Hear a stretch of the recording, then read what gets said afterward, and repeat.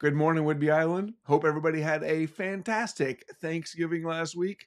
And how was your Black Friday shopping? I didn't do any.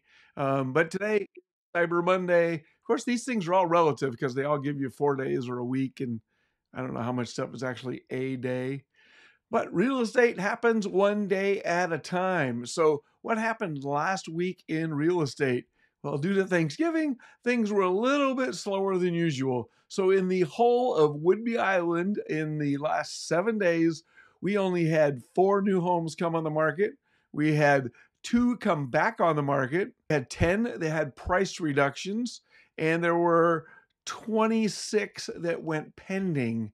So last week, there were 26 people made offers on houses and got them accepted. So there was some real estate happening, just not a lot of new listings coming on the market.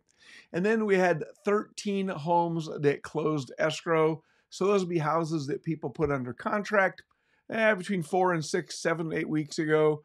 And then we had 2 listings that were canceled. People decided to pull their homes off the market for one reason or another. Let's see, both of those were, one had been on the market for 62 days and the other one for 245 days, and they decided to pull them off the market.